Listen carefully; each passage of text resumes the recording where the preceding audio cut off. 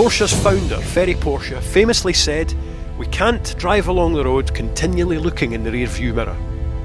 The inference being, of course, that we need to keep looking forward and pushing the boundaries of what's achievable.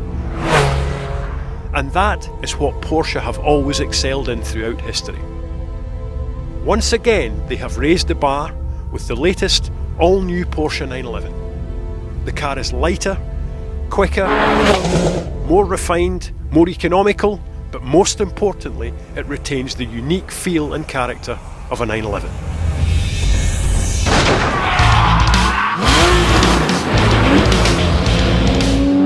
Some things have, and some things will, never change in 911. The iconic shape of the car, the 2+2 layout, the flat 6 boxer engine located behind the rear axle. These characteristics blended together throughout the years of 911 have created a sports car package that is unrivaled, and this new 991 model is absolutely no exception.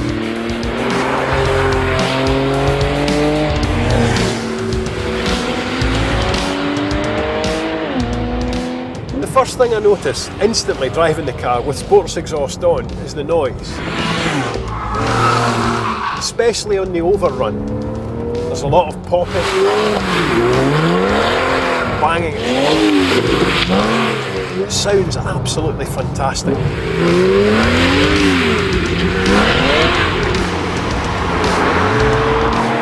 We've moved to electromechanical steering.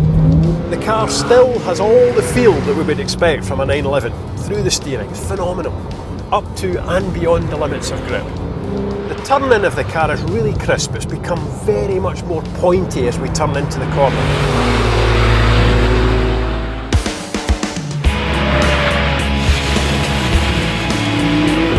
Gone are the days when engineers can simply create a new model sports car by giving it a bigger, more powerful engine. We have to use lighter materials. The whole unit has to be lighter, emissions have to be lower, more economical, and that is exactly what they've done. So this Carrera S model is up to 400 horsepower, capable of accelerating from 0 to 62 miles per hour in an amazing 4.1 seconds. But the car's still capable of 32 miles per gallon. The power delivery is lovely, very free in how it revs, linked in with the noise it makes, just sounds and feels a different car.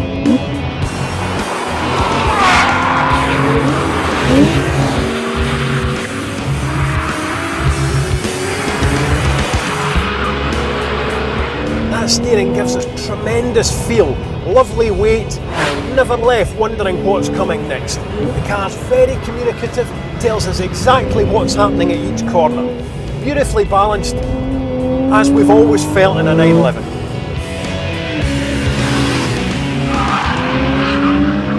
I was recently very fortunate to meet one of my childhood heroes, Walter Roll, absolute Porsche legend.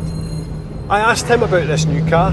He put both hands in the air and said, "Gordon, one of our engineers recently drove a Carrera S PDK round the Nürburgring Nordschleife, straight out the wrapper, straight off the production line.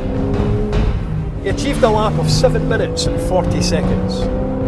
To put that into context, that is exactly the same as a current model 911 GT3. He said that is all that needs to be said about the new 911.